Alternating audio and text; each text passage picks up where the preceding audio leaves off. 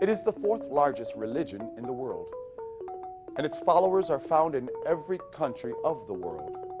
Buddhism is a unique doctrine that teaches spiritual enlightenment through loving kindness, compassion, and peace. Hello, I'm Chaplain Dean with the Chicago Police Department. This is the fourth in a series of videos to expand your knowledge and understanding of the many diverse communities within our city. Having even a basic knowledge of a person's customs and culture enables police officers to conduct their duties in a more efficient and respectful manner. Today, we explore Buddhism.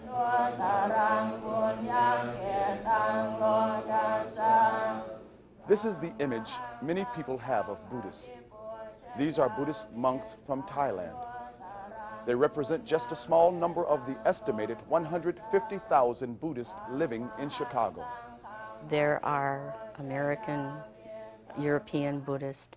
There are Buddhists who are Catholic. There are Jews who are Buddhist. We do have police who are members.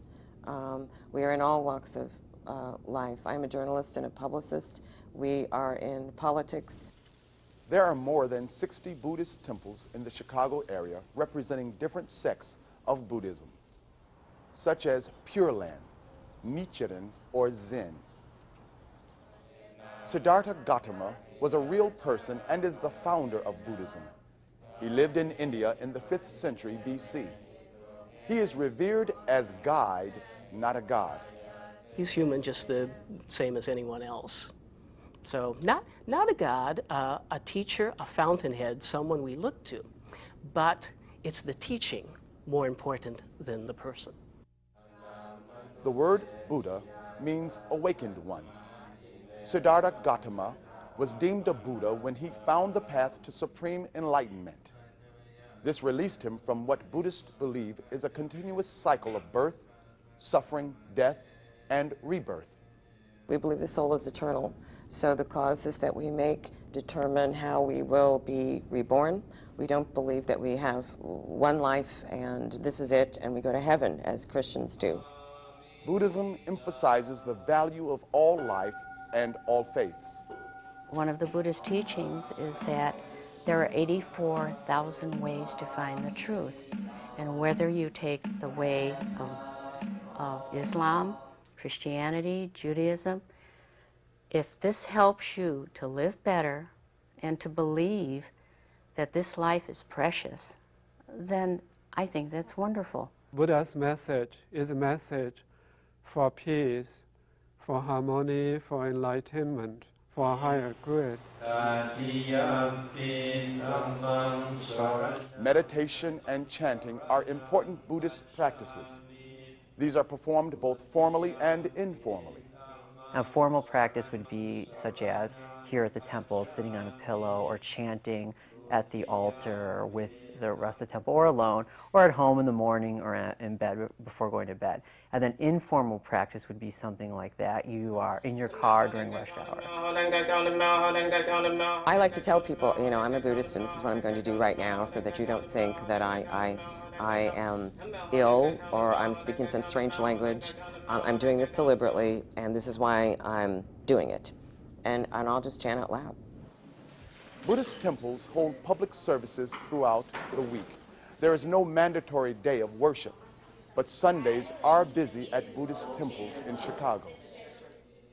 When entering a Buddhist temple, it is respectful to remove your shoes. Buddhist monks and nuns are greeted with folded hands and a nod. Traditional handshaking with a lay Buddhist is acceptable, but monks and nuns have no physical contact with the opposite sex.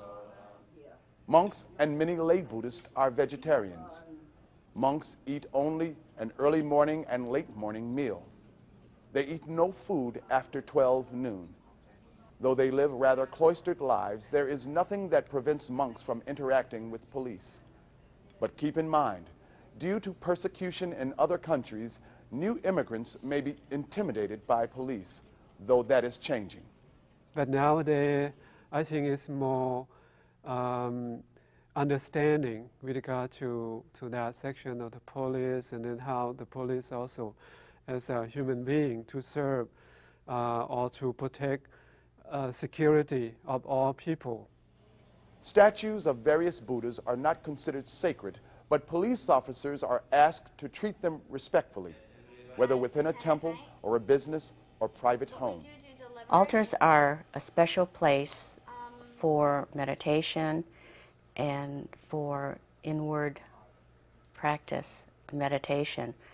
So just showing respect when you enter the room and not start tearing things apart. It's very common even in an American Buddhist home to have a space set aside for these objects, probably some incense, perhaps a bell that's used in meditation. You can take off your shoes. Many times, because of the situation, many Americans of different ethnic backgrounds don't ask you to take your shoes off when you enter their house. But if you can keep your eyes open and be aware that if you see shoes outside, then you can remove your shoes. Some altars are called butsuddhans and may contain a scroll called a gahonsun. Some Buddhists may also carry a prayer book called a gongyo book and meditation beads. Some people carry around the meditation beads. You might see them, they're little wooden beads. Sometimes they have them on their wrists, sometimes they wear them around their neck. The gongyo book and the beads can be handled. Anything that is a part of someone's faith should be treated with respect. Buddhist customs and courtesies vary depending on ethnic backgrounds. The thing to key in on is really the ethnic or national background of the person. Thai people, Southeast Asian Buddhists will have a different set of courtesies than East Asian. For me, an American, just approach me the same as you would any other Irish American. When in doubt, simply ask. People of all backgrounds welcome courteous inquiries. Yes, you could ask. That would be great, because you might not know what kind of Buddhist you're having a dialogue with, and they'd be happy to tell you what their limitations are if they had any. There are many different sects of Buddhism and many different customs and practices. There are several things to consider when interacting with followers of Buddhism.